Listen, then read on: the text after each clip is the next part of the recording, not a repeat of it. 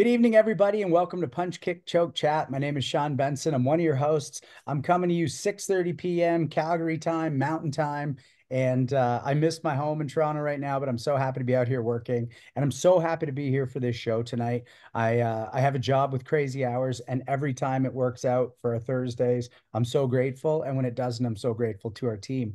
Tonight, we're here with Sensei Katie Murphy, and I want to start right out of the gate, Sensei Murphy. In the introduction, we're going to hear the incredible record this woman has. I mean, win, just don't even get me going. Accolades, competitor of the year, etc. So I do want to jump right into that without being too specific, because Sensei Dauphin may cover that. But Sensei Murphy, this is a question that's really simple. Having won so many championships, what do you think is the difference between your average martial artist, and we can break this to non-martial artists, your average person, and a champion? Well, this everything tonight. Thank you so much for having me on. I'm so humbled to be invited. All of that aside, everything is perspective. So, I the difference between a champion who wins trophies and the difference between a champion who shows up every single night, day in, day out, week in, week out, year out, it is just dedication. So you can have champions who go out to tournaments and win trophies, and you can have champions who work hard every single night. To compete is for me, was a personal goal. That was something I wanted to do. I wanted to make a meaning of my martial arts. In my early 20s, I was stuck. What am I doing with this? I made black belt. I got through what I felt. I had a great sense of self-defense, great self-awareness. I was in shape. So why do I keep coming? And I needed a purpose, and that was competition. But I've always in my competition career have been humbled by there's always somebody out there better than you. They just didn't show up at that tournament. That wasn't their thing. And so I've never felt that people who compete are the only champions. I think there's a champion in every single one of us, and there's a champion in those folks. There were definitely people I've met in my martial arts career who never went to tournaments that I could sit in the dojo and do line kata with them, and they did it better than me. And I would tap them on the shoulder and say, you should come compete. No, that's not my thing. Like, I'm so humbled by that. So, you know, that's always been my take on it. Competition championships for me was personal. That was my little goal, my stepping stone. It's not for everybody, and it means nothing in the big picture. So let me Not to deflate anybody. It's just my opinion. Well, Agreed. if we've met, it's only in passing, and I'm so already excited about this conversation because I just wrote down like 5 things I want to crack open, and we may not get to them all, but the first thing I want to do is ask you to maybe put aside some of that humility and break down what it is you did do that maybe a version of you, if you don't want to even put yourself relative to others, wouldn't have done, and what made you the champ versus somebody who didn't maybe place or somebody who didn't even compete. What did you specifically do? Well, I had a drive, I had a goal. And I got into the competition late in the game. I was in my 20s. I grew up in a very large Irish family, and it was parents had money for karate, but not for tournaments. It was, well, you're going to go to class, but oh, this extra money on these weekends, like, sorry, you're not doing it. So I did save up enough money working as a teenager to go to a few little local events. And in my early 20s, I decided, this is going to be a little bit of a life goal for me. So I built that up for myself. What did I do? I went to a few tournaments, and to be honest, I lost. I thought, oh, I do good kata. My sensei said I did do kata. I did good kata, and I did in the dojo. It was good. It was fine. But on a competition piece, that sports martial arts piece was lost. That wasn't part of our dojo training. We were traditional Goju karate, and I love it. But the sport piece was missing. So I observed, I watched, I looked at what they did, and I figured out what I needed to do, and I went home and I trained. And I was not in the position where I could be at a dojo 6, 7 days a week. It was 2 nights a week, but I was willing to dedicate the time every single morning, get up, stretch, kata, stance, work out, lift weights. And when I had a little bit of extra money, paid a private coach to look at my kata, private lessons, things like that, and learned from my experiences. As I went to every single tournament and then talked to the competitors. There was no ego. I was willing, the person who won first place, introduce myself. How are you? Where are you from? I'd love to learn from you. Can you show me a thing or two? What did you think of what I did? And I was willing to be open-minded and learn from the sport karate piece, knowing that that wasn't part of my training. And it was dedication and sacrifice. In your early 20s, all of your friends, they're going to happy hour, they're like going out and doing these things. And no, I'm at the dojo. I'm training. I'm going to the gym. Like this was a little bit of a goal. And a lot of it was very self-driven to get myself to that point.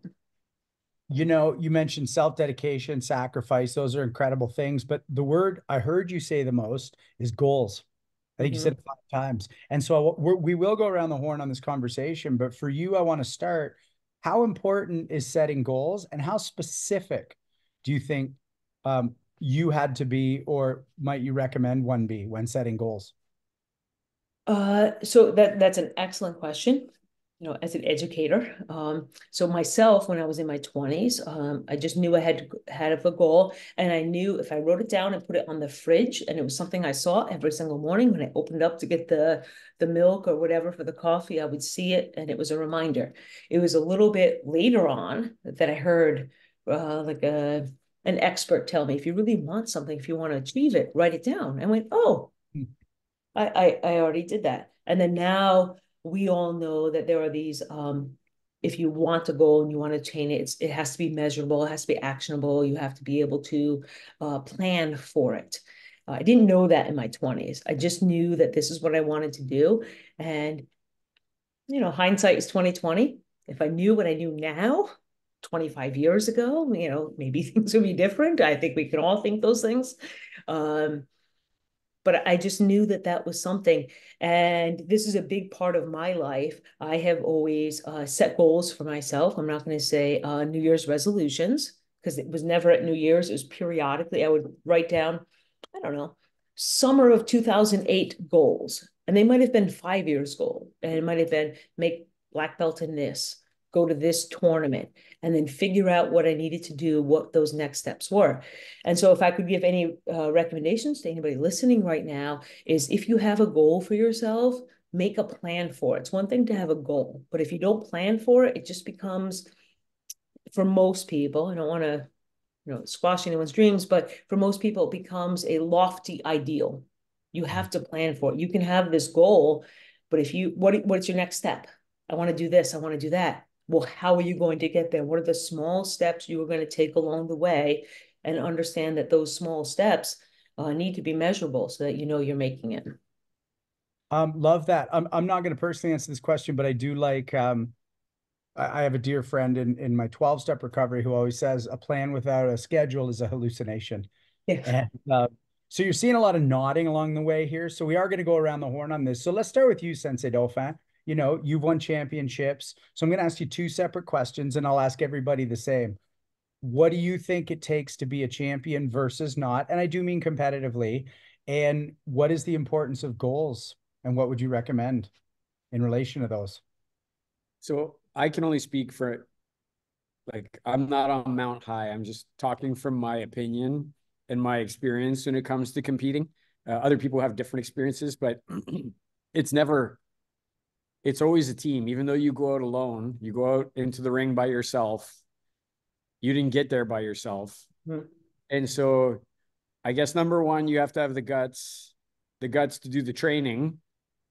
Sometimes the training is way more brutal than the actual competition, right? It's way harder and way more difficult than actually getting in the ring and fighting, or getting in the ring and doing the kata. I was never too nervous to do my kata for, 5 judges. If I have to do Iaido cuts, I get nervous still when I have to do them in front of Sensei Suino. If I have to do kata in front of Sensei Legacy, it still makes me nervous. So going to the dojo to practice your kata in front of your teacher, that's challenging. You gotta have the guts for that. And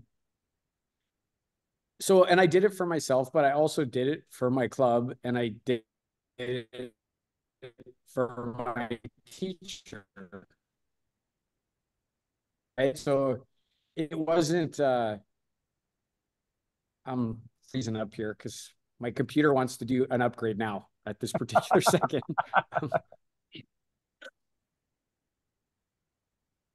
Am I back yet? It's a little buzzy and pingy. Do you want us to come back to you, Sensei? Yeah, come. Okay, we're going to come back to Sensei Dauphin. Sensei Suino, let's go to you. You have won championships. So what do you think it takes for you to have won those things or another person in competition? And how important is goal setting and what should that look like? Or at least what should it look like for you? For me, if I refer particularly to my Iaido championships while I was in Tokyo, I outworked everybody, and not by a little bit, but by a lot. So obviously putting in the work is important. I'll echo 100% what Randy was saying. I worshiped my Iaido teacher, and practicing Iaido in front of him was it wasn't scary, but it was all encompassing. I put everything I had into those moments. And so like Randy, I could be in a competition and it would be 500 people in the room and 5 judges or 7 judges. And honestly, I disdained them. I didn't care at all. I just cared about my teacher's opinion of me. So that probably helped me a lot because it's possible that if I was worried about them, I would have been nervous, right? But I never was nervous for them. I was always nervous for my teacher. So what did I say? Hard work, incredible hard work. You got to worship your teacher. As far as setting goals, I'm a strange duck. If I set goals too early in an exploration of a new activity, I lose interest in it. I'm not sure why. That's just me. So what I do is I set vague goals, but I get deeply immersed in a process, like learning Iaido or reinvesting in Goju Ryu 10 years ago. I just get immersed in the process. I just want to learn everything I can about it, train, and then great things happen. So for me, it's kind of inside out. I like to work. I like to get obsessive about things, and when I do, the results end up being good, but that's never why I start them. Thanks so much. Hanshi Legacy, what about you when it comes to winning competition? What do you think has allowed you to win? And what do you think are the goal setting importances and recommendations, if you have any? Well, I agree with Katie there. You have to set goals, but working from the inside, you have to create in your own mind visions of yourself winning. Um, it allows you to do several things. You have to build confidence from the inside. I'm speaking mainly of Kumite. I unfortunately was not very good at kata. You have to put that extra effort in. You have to push your limit all the time, all the time. And again, the thing I always used to tell Randy was the other guy's out there and he's trying to, or the other person's out there, they're also trying. So it's not just always pushing your best. It's trying to find out what the best is doing, like she also mentioned.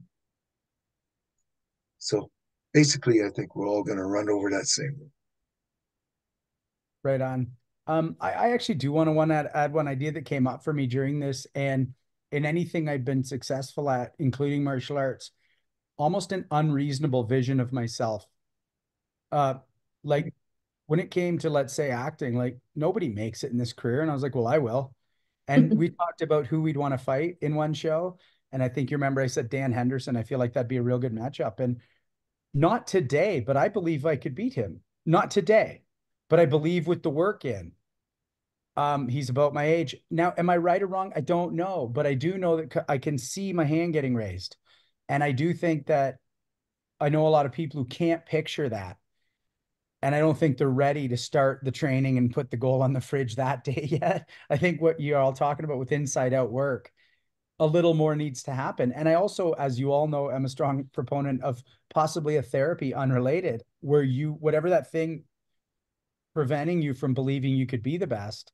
Some of us do it through hard work. Some of us might need to unpack something. Anyways, I think an unreasonable vision of ourselves We might be wrong, but I'm not sure I can win the thing without at least believing it first.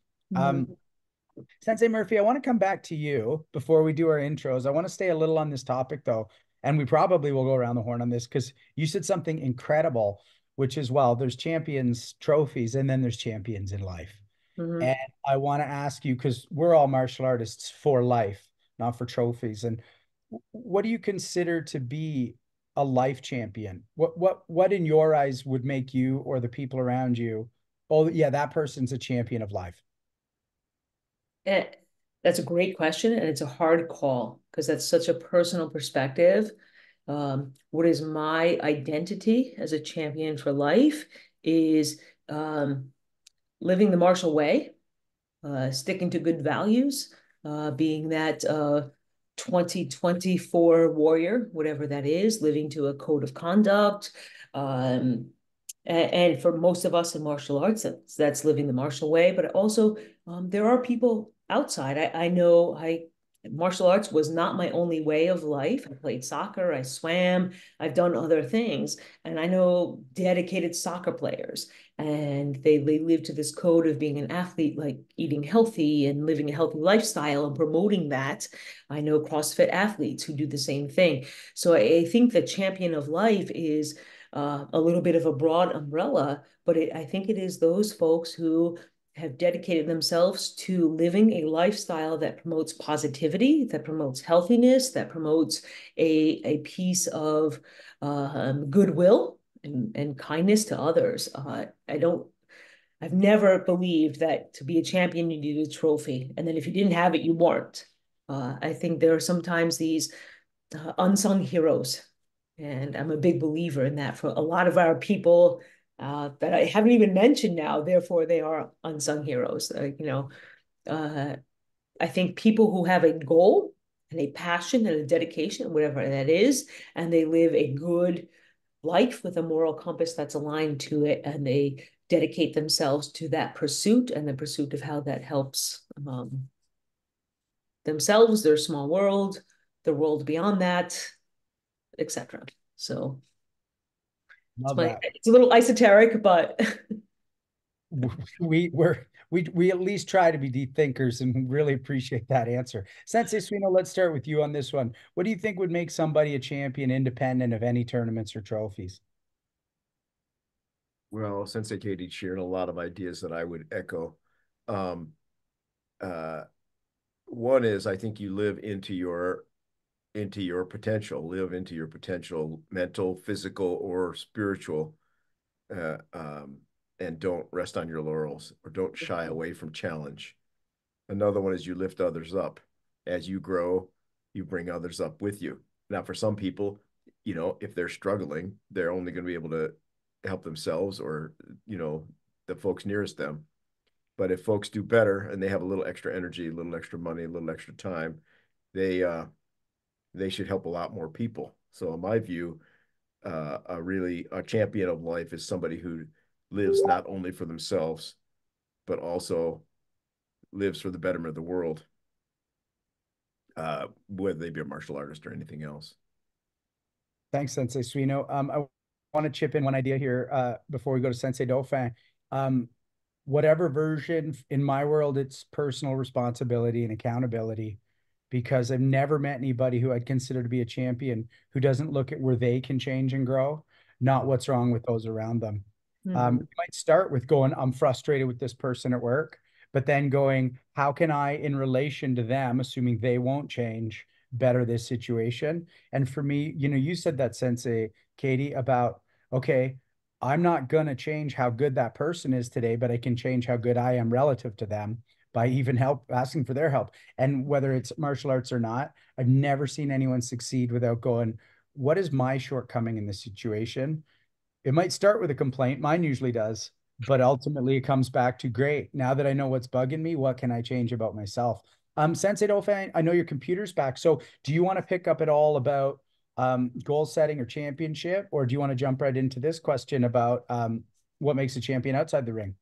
Let's just pass that now. The previous question. I think that it's important, and goal setting is very important. I do it all the time. And I also, I think you need to have a good team around you. And I was blessed to have a great instructor. Yeah. When I fought, I always looked at people and thought, you didn't fight with Sensei Legacy like 15 times this week to have to like, right. So I was never standing in front of somebody thinking, I didn't have that fear there. They might beat me, but they weren't going to beat me up. So, champion Sean, to me, whether it's for a trophy or whatever, gives everything for their goal, like everything they got. And so when I say that, you know, we all saw little Ravana who has some problems in his development. He gave every single thing he could possibly give to get his yellow belt. That kid's a champion in my books. And not only is he a champion for giving that, when he comes in here, he's the first, when he's a yellow belt, he's the first one helping a white belt tie their belt properly, trying to help them with their program and do things. That kid's a champion. On this call, Mario's on this call, Mario Musso. That guy never let any excuses become reasons to not do something. Bad knees, that's just an excuse. Get your ass in the dojo and train. I'm going to be in Florida for 2 months. That's just an excuse. Sensei, can I have a Zoom link? Can I pop into the classes and train in my garage? Okay, I'm in Barry's Bay. There's 60 feet of snow. I'm going to go outside in my winter coat and do my Iaido class.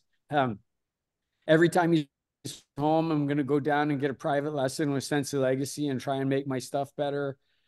And hey, I can't come to the tournament, but I want to sponsor 5 kids to be able to go to the tournament. That's a champion for me. Like a person like that is a champion of life.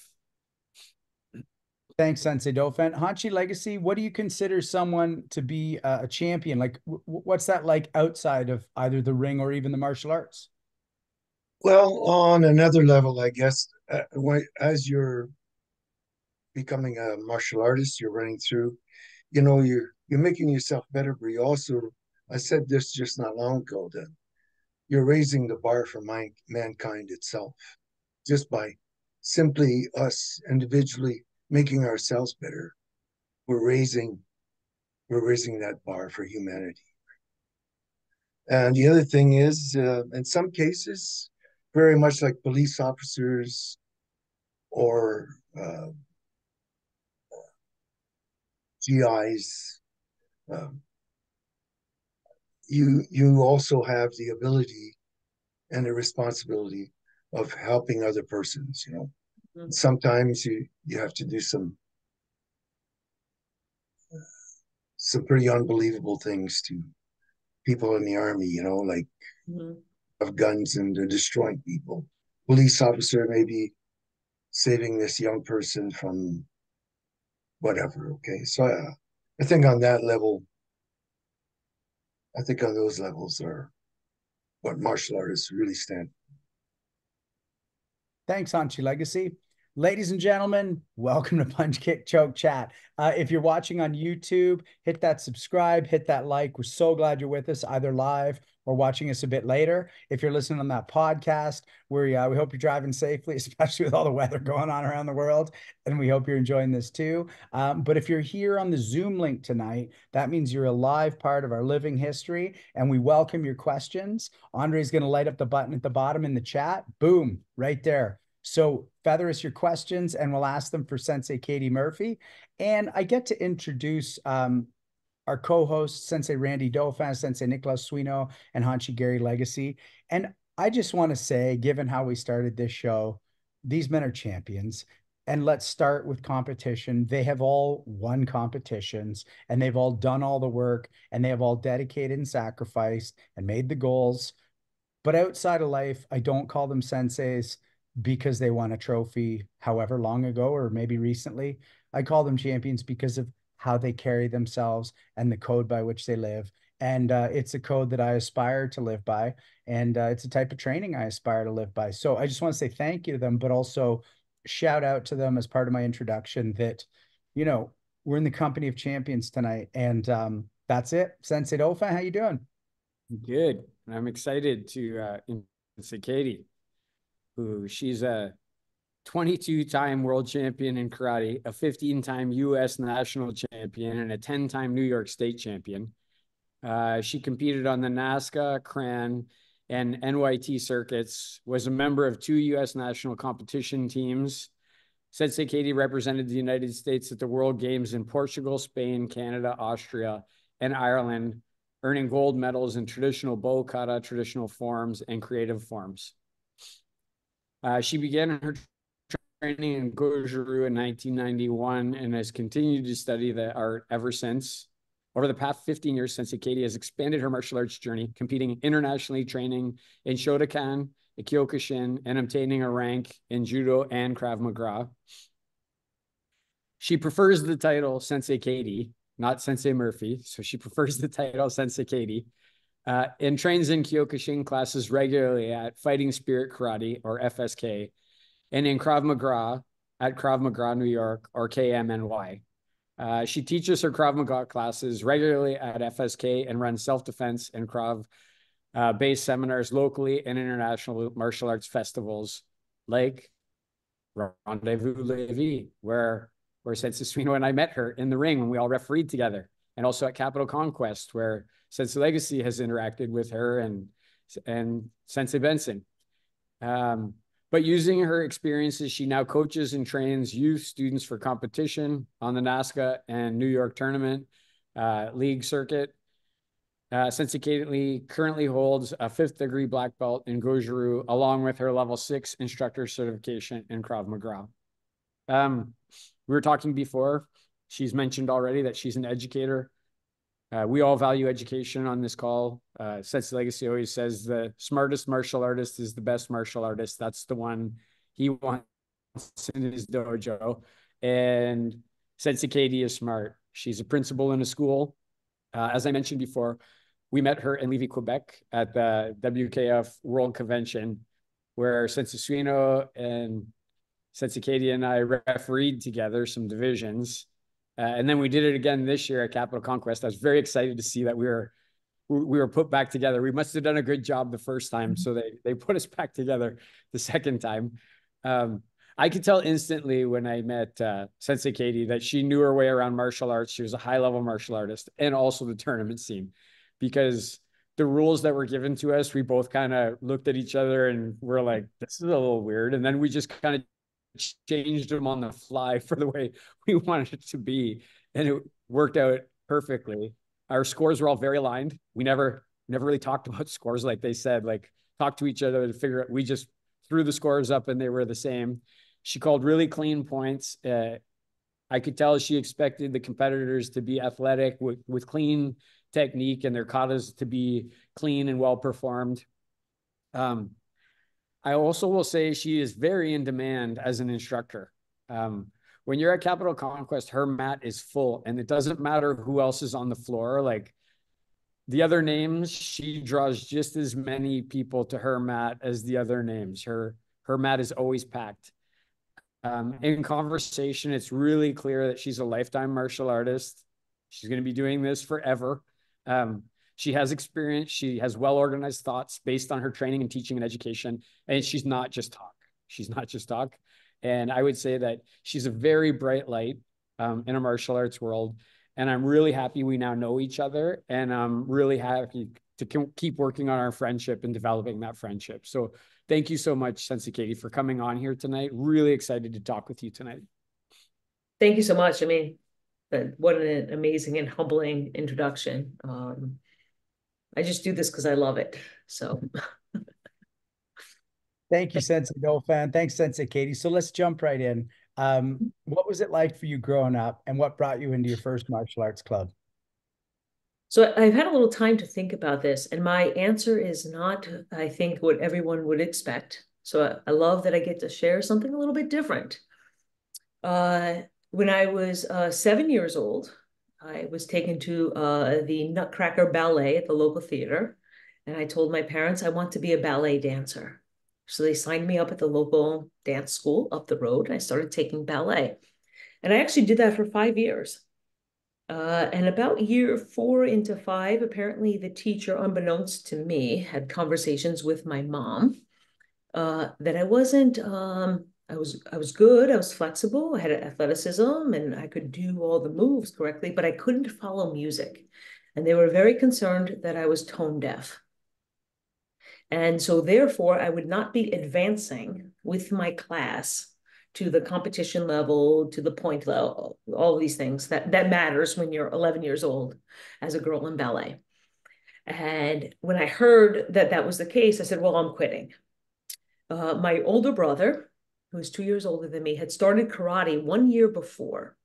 And he came home, and while I had practiced my ballet in the living room, he did his karate. And I would look at the karate and be like, I can do that better than you. Like, this is not. And so when I heard I wasn't advancing with my class, and it was done very delicately, of course. My parents were amazing at that sort of thing. That, this is not going to be for you. You need to think about it. I said, well, I'm going to do karate then. And my mom's immediate reaction was, and because she probably knew us as children, was, you're not doing this to antagonize your brother. So no, you have to be able to do 50 sit-ups, like 10 push-ups, hold 5-pound bags of sugar out to the side in like a long stance, something like that. Otherwise, you're not going to be allowed to do it. You just can't do it.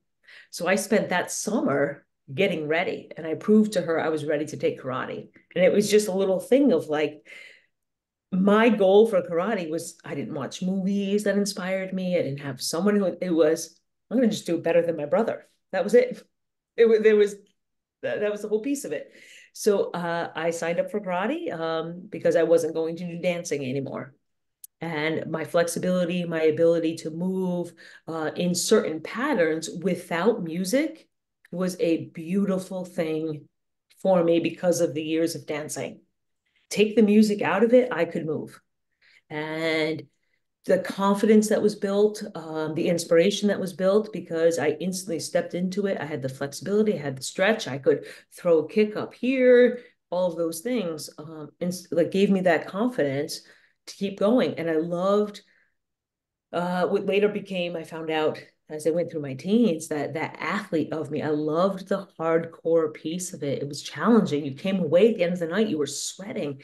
And I loved being able to boast that, I did 50 push-ups tonight. My brother did 30. So, so that was a piece of my entry into the martial arts. My karate school, we were not a professional karate school. This was a community program, 2 nights a week at the community center. So we did that growing up, and which I think is informational to my conversation a little bit earlier, was my school, because it was a community center dedicated to teach some form of martial arts to students as they went up, was not a competition school. It was just learn karate, learn the forms, learn the dojo sparring, learn this piece. It was very simple. So because it wasn't a competition school, the path I wound up taking was very much independent later on. But my inspiration was my older brother. Love that. Do you ever go back to that old ballet teacher and go, 22-time world champion, bitch, including musical forms? Have done that? No, I mean, I never thought of it much. People ask me and the only time I ever think about it is when people say, how did you start? And I went, oh yeah, that's how. So, Sensei Katie, this is your show, not mine, but I did 9 years of ballet before karate. And my teacher said, look, you're a nice dancer, but you don't have what it takes. You're not gonna progress. So it's nice that you like it. And then when I hit age 18 and found karate, it wasn't about my brother, but I had a very similar pivot. And when I first saw those kata on the demo night, I was like, aside from learning how to fight, wow, I have found my home.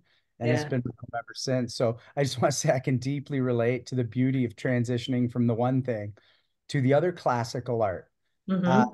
So talk to us about that first school and about the fact that it was, a classical dojo. And you mentioned the word self-defense when you first brought it up in the first conversation, and what that was for you, and then what did make you go, but I do need to compete. I know we talked about how you got into it, but what made you go, okay, this is brilliant, but yeah, I mean, when I came up, it was a community program, and I didn't know anything else. So this was my piece. Tuesday, Thursday night at the community center. It was actually the basketball gym in the Millbrook Town Hall. You know, we had karate classes. And I think one of my biggest how do I say, accomplishments that I remember early on was I started off in the child's class. The children's class went, I think, from 6 to 7. And then the adult class went 7 till question mark, whenever they felt like ending. And by the time within 1 year, because I learned all the katas super fast and I picked it all up, was being tapped on the shoulder and saying, you're allowed to stay for the adult class if your parents will let you. And I just felt, I don't know, I felt like I won. Like, oh, that was amazing. And then I would do both classes. I would do the children's class or the children teen class, all the workout, the push-ups and the sit-ups. And I would do that again for the second class. And that was a big piece of what I felt was a sense of accomplishment coming up. What I also loved about that, and again, didn't have another lifestyle to compare that to, was I was able to play soccer. I was able to swim. So I was able to pursue different arts.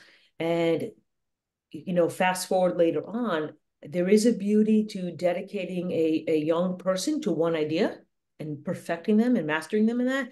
But I also do believe in the whole child experience and that piece of it's important to do other things. To build your body up in other ways, to do different activities that strengthen your muscles and your bones and things like that. So I believe that those experiences were helpful for me. I felt like I lived a full life. What got me into the competition, I had been doing all these things. I played soccer, I swam. The whole college swimming scholarship didn't work out for me. And then once you graduate out of the under 18 soccer league, okay, what do you do next? So I started to dedicate myself more into the martial arts. And, when my school was train, kata, the art, and please understand, as I circle back around now, as I age, I'm like, there's a beauty to that art and that dedication. But in my early 20s, it's like, why do I keep doing this? Like, I need a reason to show up 3 nights a week as a 23-year-old and train this when my friends are doing other things. So, and that's just my personal piece. Everybody has a different goal. I needed a goal to work towards. And that was someone tapped me on the shoulder and said, you should compete. And once they said that, and I went to a tournament and I went, I have a reason. And it upped my game in class. I worked harder. I trained harder. We're doing stance instead of slacking off a little bit. I was down in that stance. I did the extra mile. I went all of those extra pieces because I got a tournament in 2 weeks. I got a tournament in a month. And it was all that goal piece. And that was a big piece of getting me through my 20s to understand the purpose of martial arts in my life. That's awesome. So you used a word that I think is really interesting, accomplishment, sense of accomplishment, and obviously then the competition. So we're going to start with you. We talk a lot about competition, but how important for a classical martial artist is some version of competition to you? As a classical martial artist, it was important to me. I've always believed that there are 3 pathways in a classical martial artist. Number 1 is the art and the lifestyle. So for some people, it's understanding the art and really dedicating themselves to that lifestyle, that nuance, learning the language, learning the culture behind it. There's a beautiful piece to it. For some people, it's the sport piece of it, that sense of competition, a goal, or a purpose. And then for some people, it's self-defense. And I personally believe that's a continuum. Initially, for me, it was sport. Then it became a little more self-defense. And then, as we'll talk, I'm sure, a little bit later, that got me into the Krav Maga piece of what I do. And then now I'm beginning to circle back around to that art, that culture, that lifestyle piece of it. And again, my interpretation of it.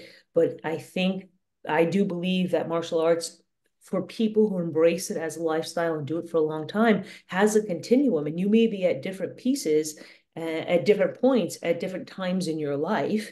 And that's okay. And how you want to dive in and how you want to understand those pieces, I believe is a personal piece. And it's important to you and probably important to your instructors and important to your journey. Thanks, Sensei. Sensei Dauphin, let's start with you. Even before I ask the follow-up question, she mentioned, needing to test herself in competition. I saw you nodding a little bit. How important do you think competition is for someone who's following a classical martial arts path? Well, I'm not sure 100% how to answer that question. Like when it's classical doesn't, you're not required to compete when it's a classical art. Like the classical art is supposed to build you for something different. It's supposed to build your mind and your body for something different. Competition can help build that. Like I would say that competition can be a foundational piece of a classical martial artist, but I don't think you have to compete to be a classical martial artist, in my opinion. Okay.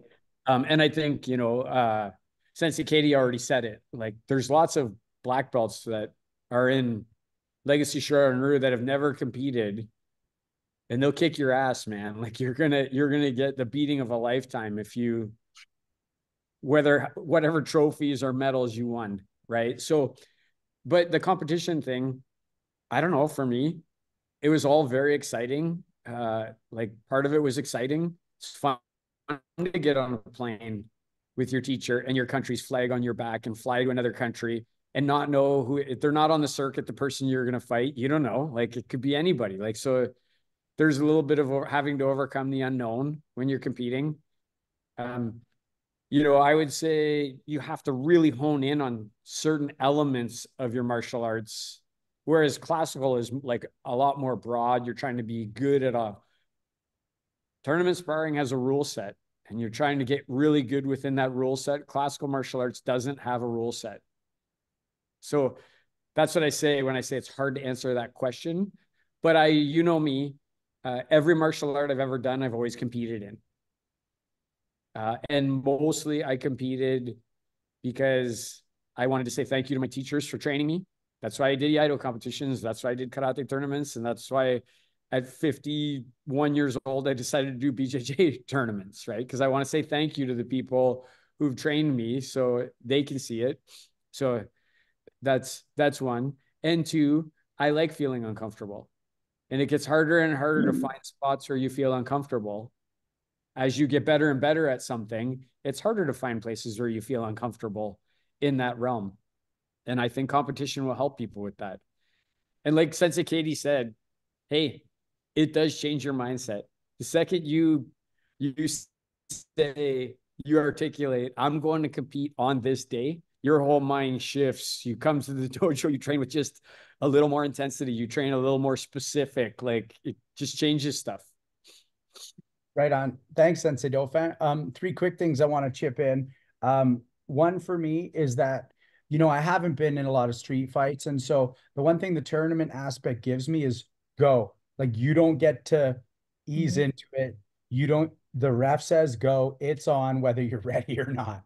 And I like that because I hate it. Number two, and Sensei Dauphin, you just touched on this, but we all talk about martial arts as a lifestyle. And yeah, the second I'm competing, I eat better. I sleep better. I basically say no to other things. And so I don't believe the tournament's the be all end all, but I believe it engenders a deepening into the lifestyle. And lastly, one of my favorite Bruce Springsteen songs is called Badlands. And he's got this one sentence in it. And he says, I got to go out tonight. I got to find out what I got. And I love that. It just, every time I hear that line, I'm like, you get to go against another human who's trying to take that space, take that $5 medal. And sometimes we got to go out tonight and we got to find out what we got. And to me, competition's a pretty darn healthy way to do it compared to going out in Calgary and finding some dude who's in a bad mood. Sensei Suino, let's go to you. How important within a path of a classical man is competing?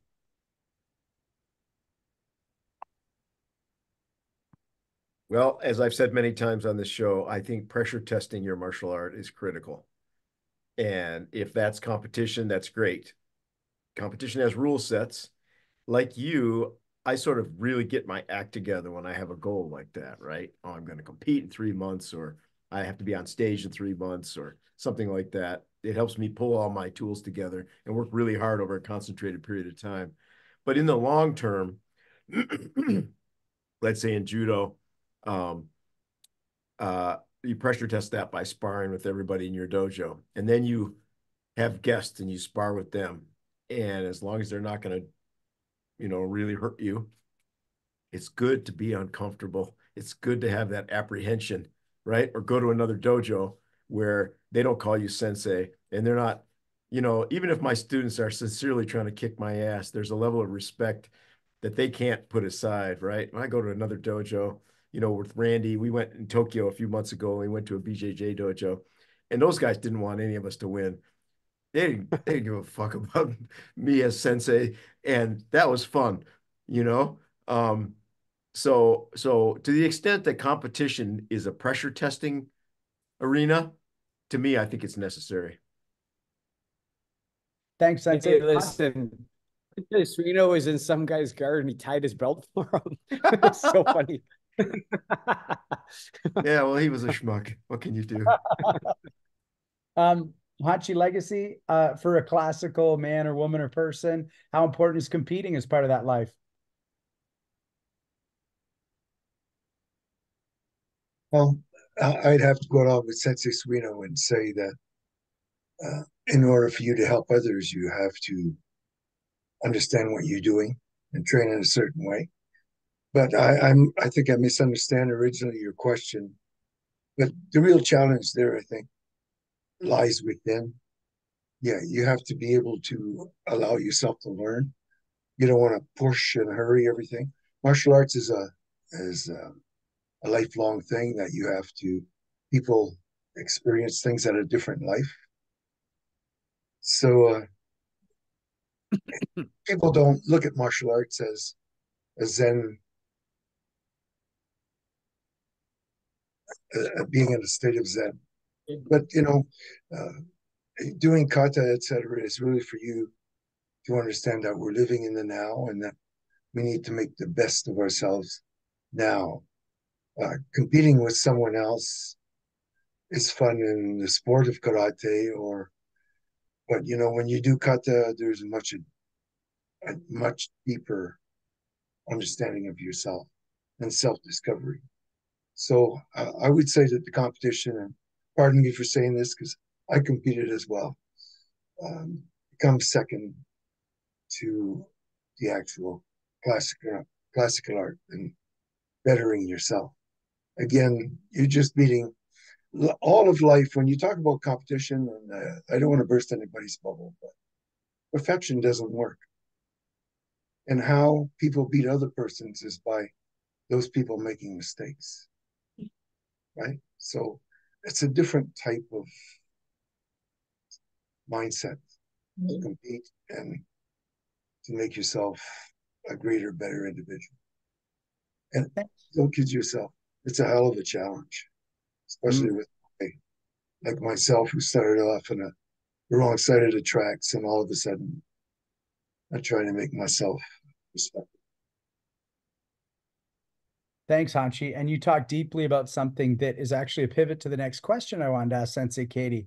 Sensei Katie, when we look at your record, you've got state sparring championships, but you moved much more to kata. Talk to us about the importance of kata and why that was something that you're obviously winning in the fighting, and you go, not so much. Let me focus more on this aspect. Talk about the importance of kata and the importance of kata to you, both as a competitor and as a classical martial artist. Sure, absolutely. Let me just preface this with, for those of you listening here tonight, all of my competition came to a close in 2014. So there is a nice piece of living through the good times as I talk about these things from 10 years ago. The importance of kata for me. I'm not going to lie, like some people have very esoteric answers for these things. I was just good at kata. I won. Okay, so do more kata. It wasn't a piece of it. I mean, there wasn't a deep thought of like, oh, let me focus on this with deep conversations with sensei. I was good at kata. And I'm sure the ballet helped with that as I came up through the ranks and as I made black belt. That was my forte. the nuance, the rhythm, the timing, the understanding of different movements. I was able to create my own identity in what I did. So therefore, open tournaments were a godsend for me. The KRANE circuit, that was a karate ratings of North America. That was a Rhode Island, Connecticut, Massachusetts, New York, like the New England piece of that. NASKA was a big piece of that. So all of those open traditional pieces, if I were to go to a strictly Goju Ryu only tournament, might have received more criticism on how I interpreted my kata, my timing, my nuances, my breathing. I'm sure I would have gotten way more critical feedback. Because we were not a competition school, we did dojo sparring. You squared up in stance and you sparred. And Sensei said time, and he decided who won. So much more of a continuous sparring mentality that later showed up in some of the tournaments I went to. So when I showed up to point sparring and squared up and everybody bladed up and bounced and did these high kicks, I was lost. That wasn't my style. That wasn't what I came up with. And I found myself struggling. And I did try for a lot of years. Nope, I'm going to do all three divisions. I'll do weapon kata sparring. That's what you're supposed to do. That's how you earn respect. But then after a while, I really did. After I got hurt at one tournament where I dislocated a shoulder, I said to myself, I'm not 14, I'm 26. And while that's not a very old age, this can't keep happening. Like, this is not my avenue. Let's focus, instead of being a jack of all trades, let's be a master of one. Traditional kata, traditional weapons. I did dabble in creative weapons and creative forms, but I did a creative version of a traditional form, a creative version of a traditional weapon, which did very well in 2012, 2013, 2014, maybe not so much now as those, how do I say it? Those events have grown and evolved. So that was my journey into it. And I'll end with this. So I decided to retire in 2014. All the years of soccer and karate, my knees, arthritis, not great. So hitting those super low kibadachi stances was getting harder and harder for me. And that level of training to be prepared for tournaments every other weekend. And I was working full time, so this was not my job. So leaving school, like rushing out of school, asking the principal for my way out, like, can I just leave a little bit early? I got to get to an airport to fly out on a Friday night to be at a tournament on Saturday, compete all day, maybe Sunday morning, fly home Sunday, get home, grade papers, do my lesson plans, be at school ready the next morning. Like, that lifestyle got old for me. However, the competition bug has hit me again. And for those of you in the World Kabuto Federation, in Europe, it's not a thing in the United States, but in Europe, Krav Maga has competitions. And I have been in conversations with Hanchitarian very recently about maybe the next World Kabuto Federation event, Capital Conquest, or if it's not this year, the year after, bringing in Krav Maga competition and bringing in my school and my students and hopefully me to bring back that little bug of competition. So while I thought my competition days might have been over, there's like a little inspiration that has recently come about. Love it. Love it. We are going to get to your Krav Maga for sure, but there's a couple things I want to talk about before we do your 10 questions, and then we'll go to that for sure. But it's almost like this interview was scripted, because now you're talking about weapons, and that's actually the next question I've written down is, what are your weapons of choice? And in modern day, when we're not walking around with kama and bow staff and sai, what is the importance of weapons? And we will go around the horn on that one. So let's start with you, Sensei Murphy. Oh, okay. My weapon of training in my karate world was the bow. It felt right to me. It felt, I'm a practical person. I'm a common sense person. And so to me, the bow staff this is a hiking staff. I hiked a lot. We grew up in the country out here. That felt normal. If I can use my hiking stick and move it around if I needed to, that felt great. Because I trained in bow, it was in my car all of the time. So that was a big piece of it. Obviously, moving forward beyond that, I think Bo would be it. It was always wonderful. I love when I go to seminars to do a little seminar in Sai or do a seminar in Nunchaka. Those are great. Those are fun and interesting to me, but it might not be something that I readily have nearby. I have in my basement, like one bow staff after another, from the 6 foot traditional to the 5 foot traditional to the 6 foot competition, the 5 foot competition. I just have racks of bows in my basement. That's it. That's going to be bows. And then obviously in the Krav Maga piece, there is a big piece of more modern weaponry, with the knife and the gun and the long gun and the training that's required for it, not only to defend it, but if you're going to learn to defend it, you also have to know about it and how to use it. And I'm not sure if this is the platform to get into that, but that is a big piece of my current training right now. Right on. Let's go around the horn on this. Let's start with you, Sensei Suino. You are a weapons man through and through, with all your other arts not being diminished by that. But how important is a classical weapon in modern day times, and what are the benefits of training it? My first impulse was to say, that's a stupid question. Say it. Say it. I'm a fallible host. No, it's a wonderful question, but I'm not even sure I can answer it. Holy shit. Training with a sword is half of who I am. I don't understand what life would be like without it.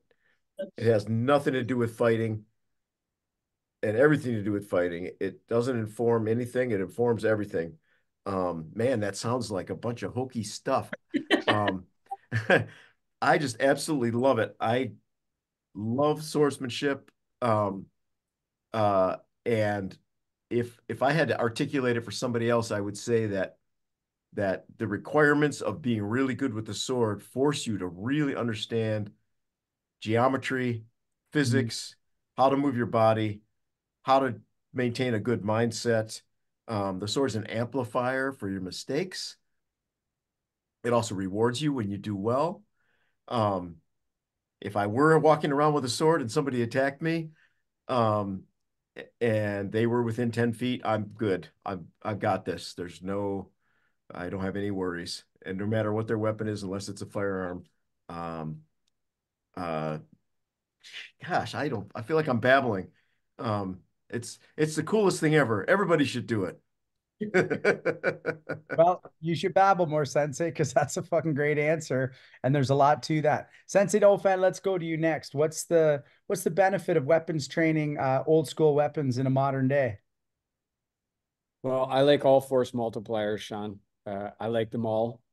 I have them all force multipliers. I have them all. I train with all of them. In Okinawan weapons, like Sensei Katie, I like the bow, but I also like kamas. Bow and kama are the two Okinawan weapons that I really like. Like Sensei Suino, I've trained under Sensei Suino with a sword for 31 years. So if you come in my house uninvited through a window and I can get my hands on a force multiplier, the one that I'm going to get is never going to run out unless I run out, and you're going to regret coming through that window. So, I mean, I guess what I'm saying is there's practical benefits to defending yourself by using those types of weapons. They teach you how to move. For me, they put thoughts in your mind. Like, you're not just moving the weapon around. You should be envisioning something often while you're moving that weapon around. On that point, I guess I'd say something kind of funny. Sensei Suino once at a seminar was teaching and was talking about the joy of training Iaido. And he asked one of my students, "Do you feel the joy?" And my student looked at him and said, "I don't know what you're talking about." And Sensei Suino said, "Well, what do you think about when you're moving that sword?" And the student said, "I think about killing people." and he said, "Oh, you're one of Sensei Dauphin's students, aren't you?"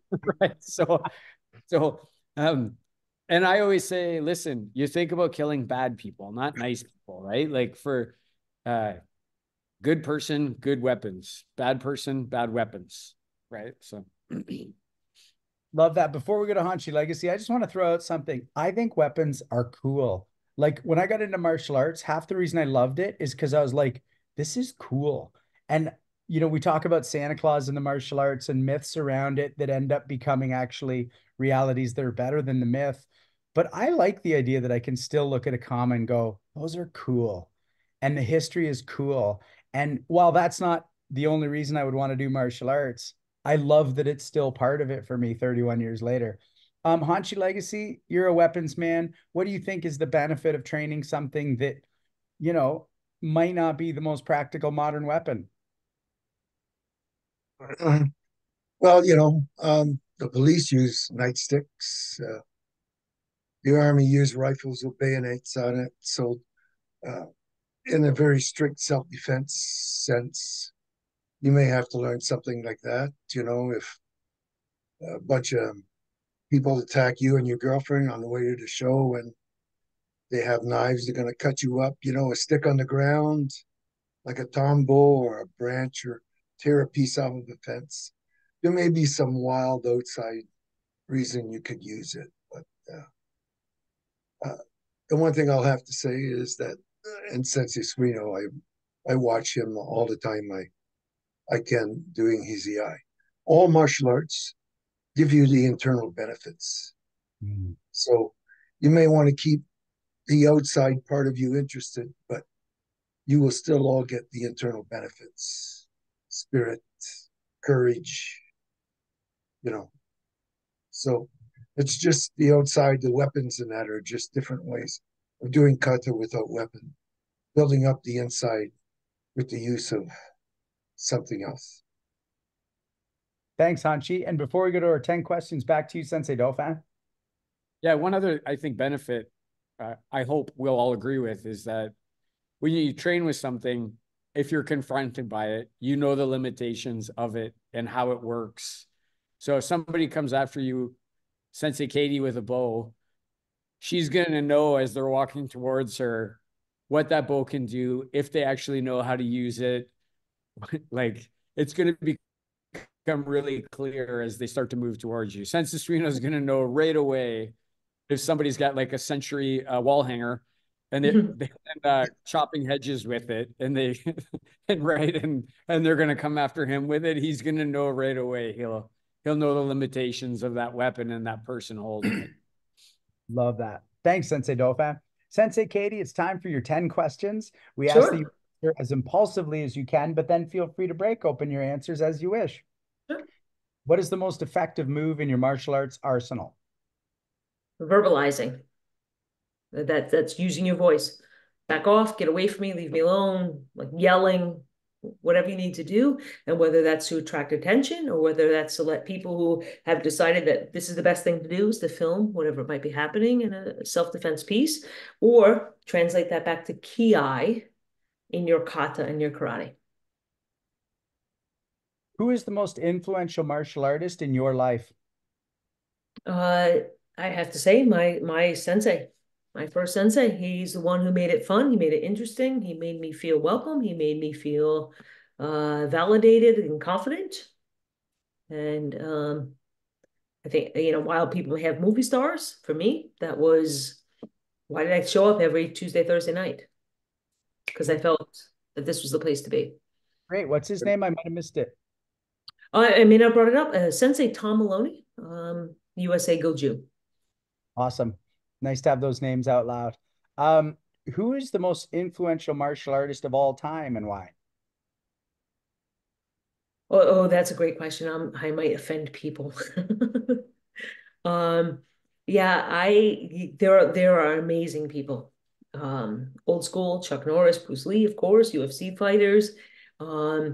I have to look internally, like in my life, what was the most influential person for me? I can't speak to systems because you can argue that left and right.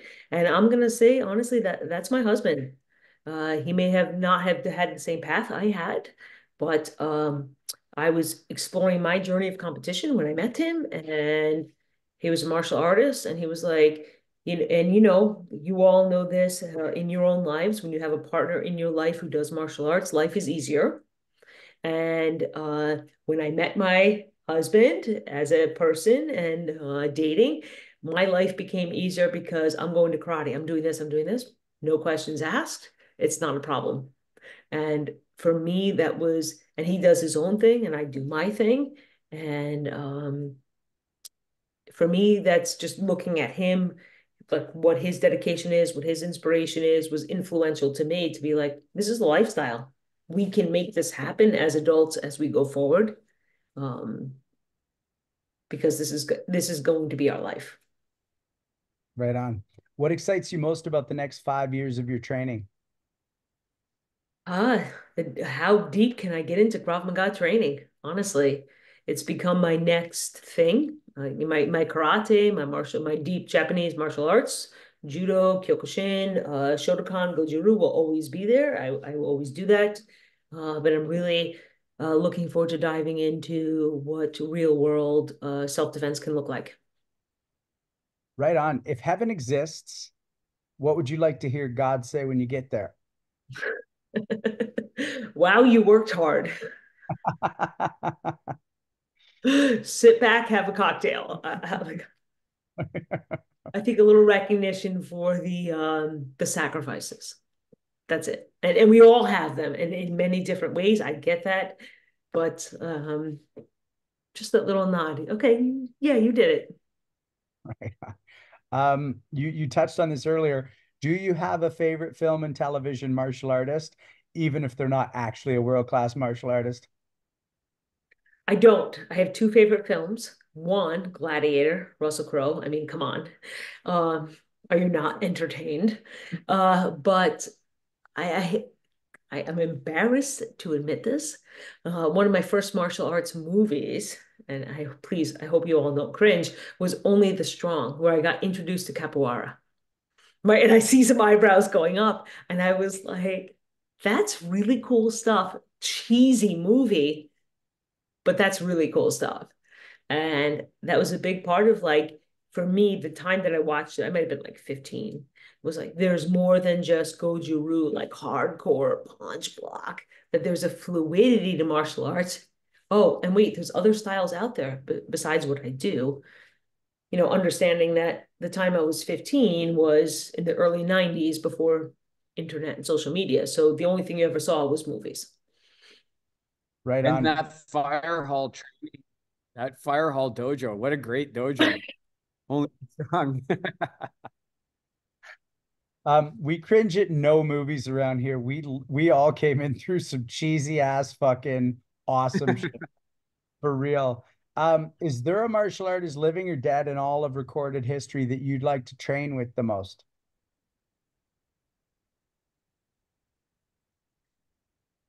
Yeah, wow. I don't know. I'm stumped. I'm trapped for words. Can I give you 10? Sure, rip Um, 'em, rip 'em. yeah, I think my answer for that, and then please, I hope anybody listening might not be offended, depends on my day, my mood, I wake up, what I feel like doing today. Um, uh, if I could go back in time, I'd love to spend a day with Bruce Lee. Like, I hope nobody current is offended that I didn't pick them, but I would love to pick his brain. He had such a beautiful philosophy about movement that my Japanese karate, being a little bit hardcore, Krav Maga is very hardcore and forceful. I'd love a more intimate conversation about Be Like Water Hmm. and what that could look like for me. Amazing. As far as offending goes, I don't think enough people offend enough people on this show, so go for it. You go for it. If everyone in the world could have the greatest benefit you've gotten from martial arts, whether they train or not, what benefit would they be getting? Personal empowerment. I can't emphasize that enough, both as my role as a female in martial arts, but also as, a school principal who deals with, DASA, Dignity for All Students Act in the United States, and bullying, and all of this piece. I do believe that martial arts, it doesn't matter your style, like all of that encompassed, training, that personal confidence, whether that comes from working out, that comes from taking martial arts classes, comes from learning how to move your body in an athletic way, learning how to defend yourself in some way. There is a personal empowerment piece for it. I did Japanese karate for a long, long time. And all of my, and I'm going to digress a little bit here. This is my question that I'll take off topic. Every self-defense command, my upbringing was, okay, place the choke on the person. And you waited for sensei to say ski, and you made the defense. My first Krav Maga class, I was a second dan in Goju, so they allowed me into the advanced class. Oh, yeah, you're a black belt in karate. Okay, come to the advanced class. You don't need to come to the beginner class. You know how to stand and stance. You know how to punch and kick. And so then we did all the punching, kicking, and workout piece. And they said, we're going to go to defenses. Do you know how to defend yourself from a choke? I was like, oh, yeah, I've got 1,000 defenses from chokes. I know all, 1 through 17 choke defenses. Oh, great. Okay. And find a partner. I found a girl about my size, my height. And okay, one person's going to go, the other one make the choke defense. And they just said, do what you know. And it was like almost like they were testing me. And the girl walked up to me and choked me, like literally choked me. Like I couldn't breathe. There was no command. There was no ski. There was no us. There was no hajime. She choked me. And I went, oh, wait, stop. And I had to tap her and say, where was the command to go? And that was my eye opener. I need to be better prepared. And she was like, that's not how we do things here. I'm going to choke you. You better defend it. And so, that was my little segue into that. So sorry if I digressed a little bit, but God, no, don't be sorry at all. Like we said, expand those answers as much as you like. I think your cameras maybe tipped down a little from the start. Awesome. Our last 2 questions come as a pair. What is your greatest achievement and what is your greatest regret? I feel like I haven't achieved my greatest achievement yet. I honestly don't know. If you're going to ask me what was my achievement this year, I'm not going to say greatest.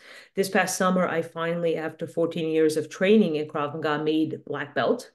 That was a long-term journey. It's not easy to get. And it was a 3-day test over a long weekend. That definitely took a toll on my body. I'm not 25 anymore. What would I hope to gain? I think if I can look back 30 years from now and say I never stopped, it doesn't matter whatever else happens between now and then, I'll pat myself in the back. I showed up to class, I trained, I worked out, I learned new things, I taught people, I shared my experiences with them. That for me would be an achievement. Greatest regret? Greatest regret. Sometimes, like, every once in a while, I wish I took that. I don't want to say it's a great regret, but every time I go to these martial arts seminars, and that's what I love about World Kabuto, but I also do these in other events in the area, is taking different seminars. I love martial arts. I love to learn. And where I live, we have Kyokushin, we have a little BJJ, we have my Krav Maga that I teach. There's a little judo, but that's it. I would love to learn Kali. I would love to learn Aikido. I would love to learn different arts, and they're just not here.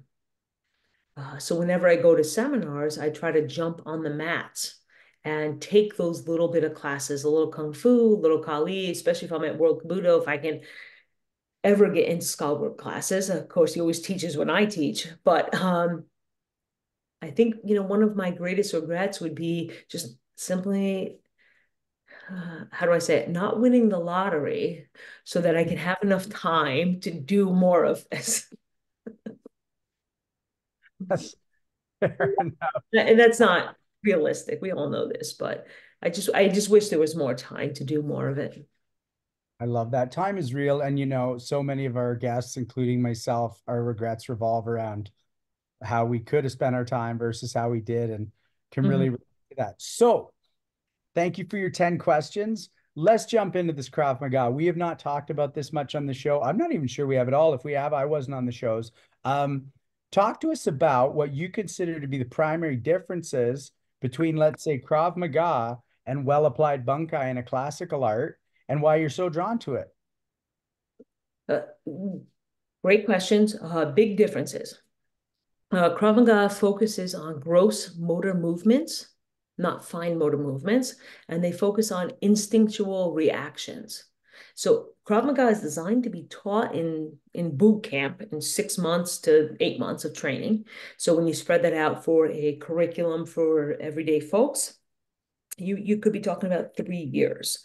It's not something that you're going to master over 30 years. That's not to say you can't do Krav Maga for 30 years, but there are no finer points. Everything is big motor movements.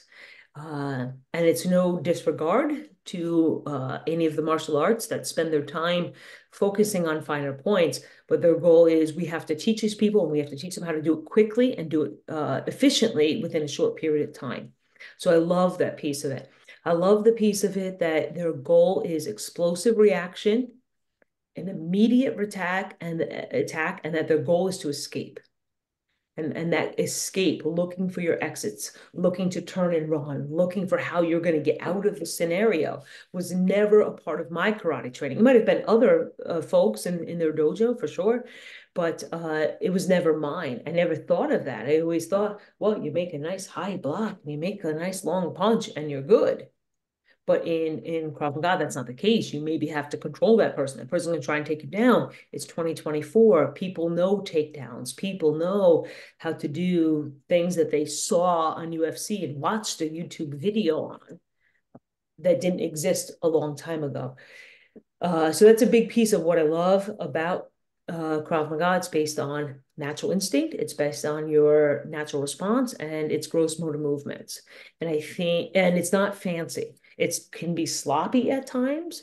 So as a pure martial artist before, there was definitely a piece of me that looked at it with a little bit of a lens of criticism, like, it looks a little sloppy, I'm not going to say. But once I got into it, I realized that if I want to look at what I said earlier, your martial arts lens, is it the art and culture of a pure martial arts from Korea, Japan, different countries? Is it sports karate, or is it self-defense? Self-defense is not pretty, it's sloppy, and your goal is to escape and get out of the scenario. And whatever that looks like, you make that happen. Thanks so much. That's awesome. So I'm going to go around the horn, but I'm going to ask slightly different questions for each person based on things you said. Hanshi Legacy, let's start with you. She was talking about sloppy, and I saw you connecting with that. And I remember years ago you saying real karate is not pretty, it's effective. And so I want to ask you your thoughts on sloppy versus pretty, and why maybe sloppy is important. One is like street fighting. If you're a martial artist and you're street fighting, your techniques probably have better mechanics, et cetera, et cetera. But the people do different things on the street, and whether it's side kicking somebody in the knee or kicking them in the groin, or stepping to the side to take them down, et cetera. It's not all pretty like they show you in classical arts. Classical arts have another purpose, like I was saying earlier. But when you're in the street, you have to do what's necessary, and you're just better educated through the martial arts to do that. So it can be anything. It can be a hook punch, and it can be a kick in the groin. It can break in somebody's leg, forehead and face. Yep. Sorry, can you say that again? Because we haven't talked enough about that, probably. What to the face? Forehead to the face. Anything, like she says. When you're fighting, you do what's necessary. When we're doing karate, we're just honing our skills a little bit. Right on. Thanks for that, Hanshi. Sensei Suino, where I want to go with you, and again, I'm picking up on your nods and excitement, is when she talked about modern day YouTube, UFC, there's an aspect to takedowns that your average person thinks they can do. And so you have to maybe contend with that. So where do you go with that in terms of classical arts and just knowing that people know all this stuff, including like trying to double leg or something. Yeah, well, I don't know if it's about classical versus not classical. I think what it's about is that there's a ton of people trained in that stuff now. Some well trained and some self trained. But I mean, I've talked to a lot of folks, martial artists, police officers, military folks, and they're just contending with that you know, if you're a police officer and you break into a hotel room to arrest a drug dealer, he might be jacked and very skilled in BJJ, right? And you better be ready, and especially if you don't have an opportunity to train your firearm on them, or even if you do. So, you know, there's a vast difference between folks that are well trained in something, whatever it might be, and folks who are internet warriors, right, or YouTube experts.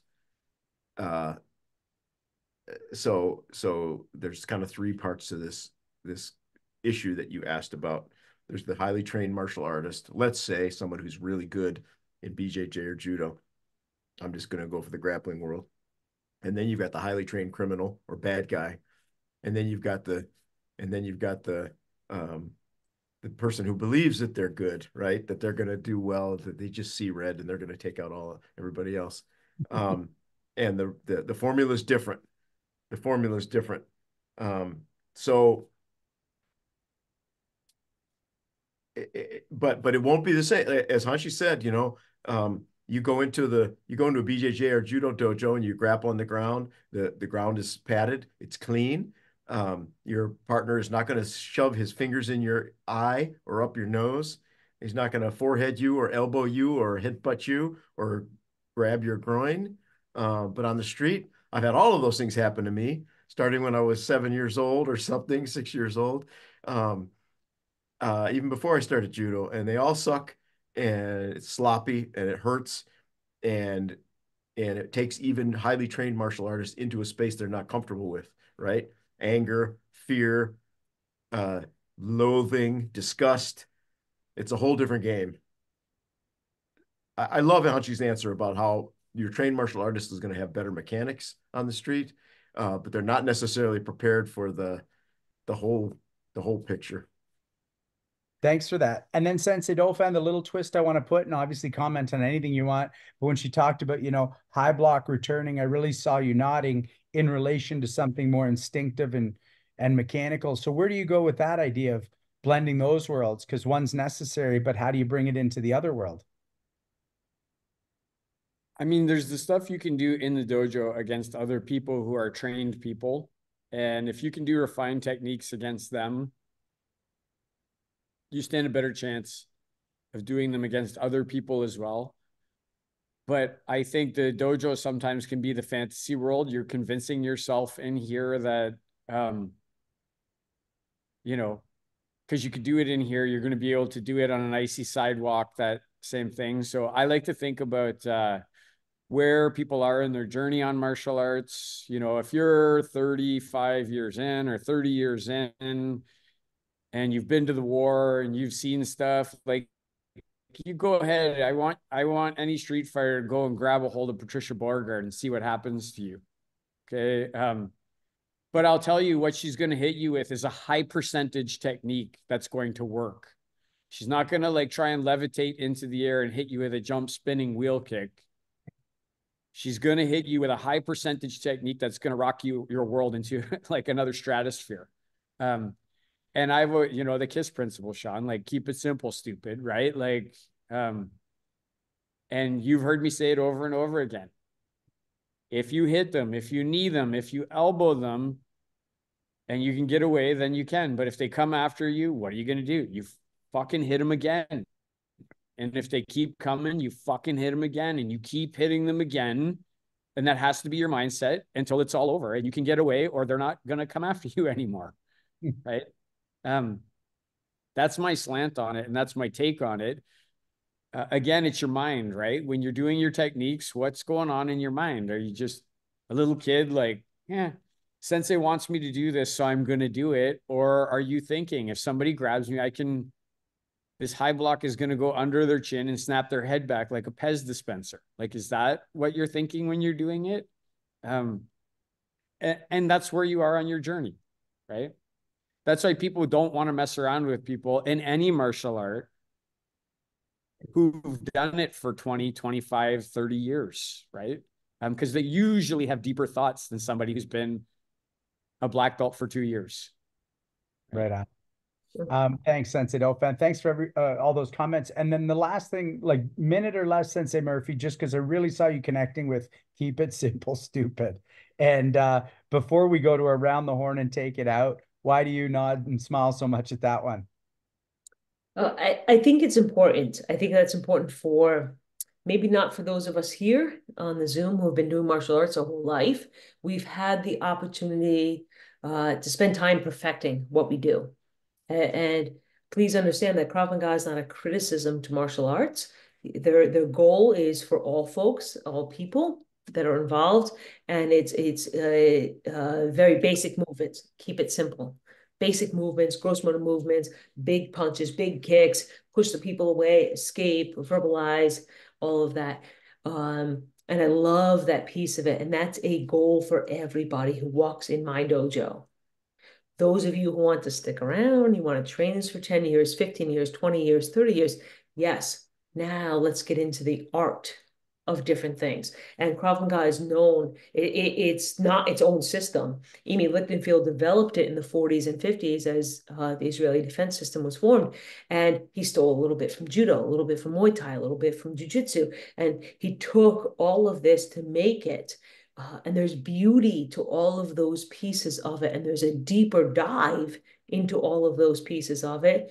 If you're just doing this for 1 year, you're not going to deep dive into it. If you're going to stick around, I encourage all of my students who train in Krav Maga, and many of them do the Kyokushin, they do the BJJ. Some of them came up to the World Kabuto. Like, go learn other things because it can only make it better. It adds to your toolbox.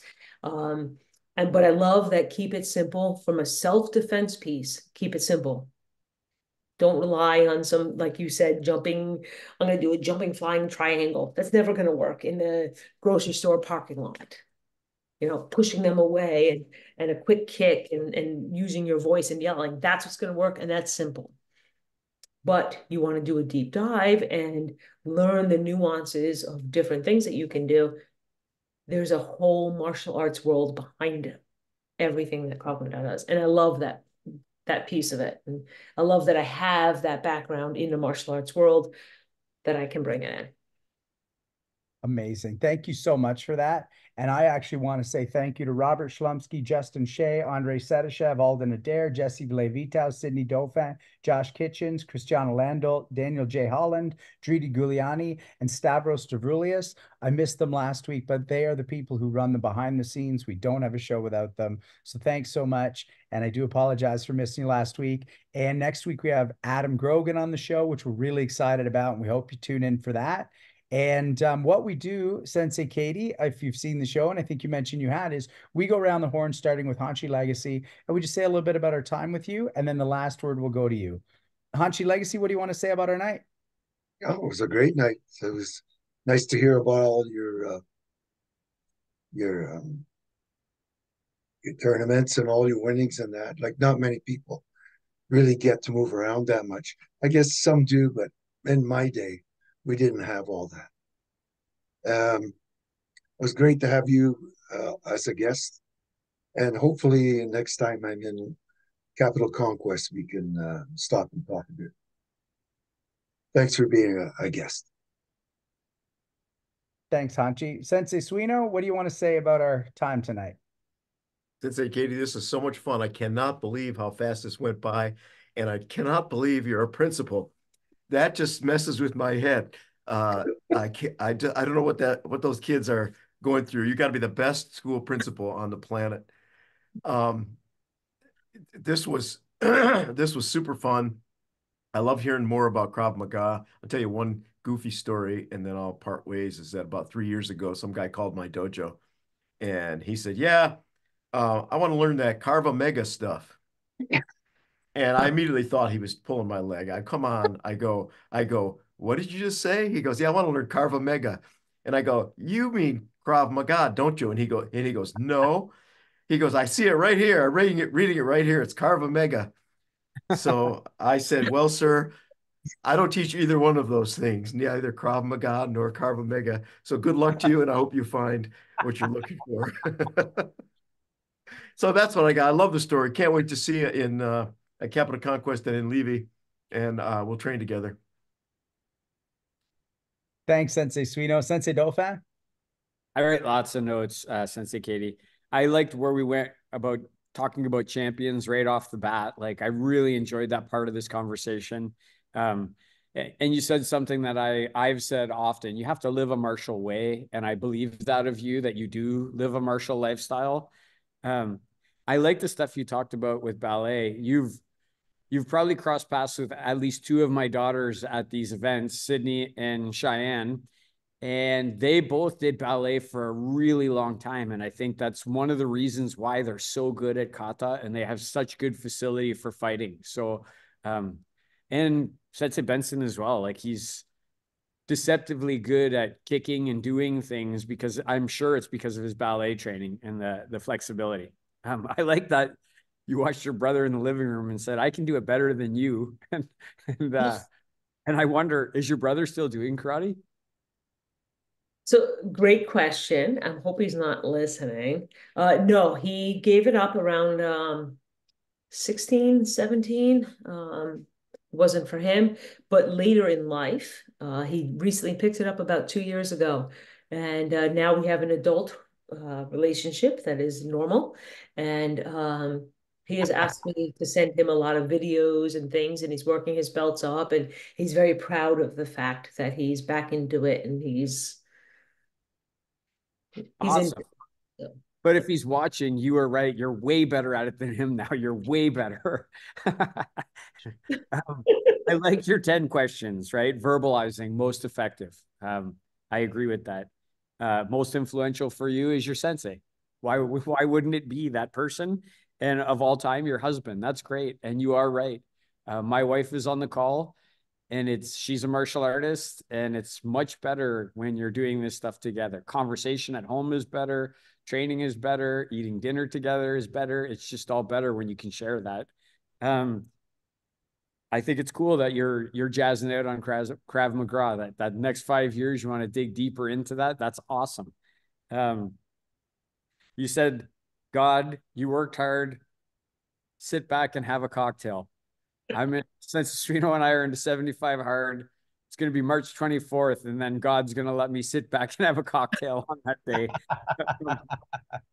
I love Gladiator, the movie Gladiator, and I love the movie Only the Strong. Those are great movies. As a matter of fact, my BJJ coaches, when they say we're going to go to Brazil, I'm like, I want to go to Brazil. And they're like, we'll go to this gym and this gym. I'm like, I want to go do capoeira. If we go to Brazil, I want to go do capoeira. So, personal empowerment, greatest benefit. I like that you said that your greatest achievement hasn't happened yet, and it's going to be that you can just stay in this type of a lifestyle. And congratulations on your black belt, by the way. Congratulations on getting your black belt in Krav Maga. I learned a lot about Krav Maga just through that last little bit. I didn't know much about it other than what you see on YouTube. I do have a really good friend who does it, Aubrey, but yeah, I learned a lot. So I really appreciate you educating us and our community on this, because I don't think we've had anybody on who's a Krav Maga expert. And I'll close by saying what I said at the beginning. Sensei Katie, I do really think you're a bright light in martial arts. And I'm really happy to know you. I'm really proud you come on the show. And I know our paths are going to cross many, many times over the next 30 years. And I'm also very, very happy about that. So thank you so much for coming on tonight. Thank you so much for having me. I'm so humbled to be invited to be a part of this. I love, I said this before, I love martial arts. I love what I do. This is my lifestyle. I have done this, the life of 2, 3, 4 nights a week. You're at a dojo is what I've known since I was about 10, 11 years old. If I were to, I don't know, give this up, I don't know what normal people do. What do you do if you don't go to the dojo? Like I would be so bored. You come home every night, and then what do you do? I don't know what other people do. So this is my lifestyle. I know that I will always do something, and I'm sure as I age, as you know, my knees and the arthritis and things like that kick in, there will be limitations, and I know that. And I'll never forget my sensei telling me one day, Katie, you will have to embrace the softer side one day. And I said, no, no, no, be hardcore Japanese forever. But I was 20, and now I realize that, you know, maybe jujitsu is in my future, and then in 20 more years, maybe Tai Chi. But I will never, this is my life. I'll never stop doing this. And what I hope, if when my students come in and I meet different people, when I meet people who decide to take on martial arts at 20, at 30, at 40, it's a lifestyle change. And I can sympathize with them, but I can't empathize. I don't know what that's like. My whole life has always been, this is just what you do. I don't know what it's like now, but I try to encourage them and try to make the lifestyle piece of what we do in the dojo a social experience. I've heard from other members on the podcast talk about a brotherhood or a sisterhood. All of my friends in my social life, we didn't talk about this tonight, they're at the dojo. Oh, somebody needs wood chopped this weekend, we're going to his house. Somebody needs a granite countertop put in, we're going to his house. We're doing these things. Sometimes after class one night, we all bring seltzers and we sit around and we talk. And we do these things that create a bond in the dojo, even if it's Krav Maga or the karate night, whatever. These pieces are important, and it's important to creating that lifestyle that is who you are and how you live your life and how you embody what it is that you're going through. So I'm so thankful and humbled that you asked me to share. And I know these are just small snippets of me, but we didn't get to talk much about my principalship and how that applies. So I'll leave you with this, the greatest experience in my life. I've been in my school district 18 years. And I'll never forget the one day a student came into my classroom, and he walked up to me. He was a small little ninth grade, and he goes, I heard you're a ninja. And I just went, it was the best experience ever. He was like, eyes wide open. And but you know, this is just me and my life and who I am. So I appreciate being able to share it with everyone. We appreciate it. Thank you, Ninja. And thank you, Senseis, for this tonight. And thank you, everybody, for watching. We're so happy you joined us. We'll see you next week. Thanks, everybody. Thanks, Sensei Katie. Good night. Have a great night, everyone.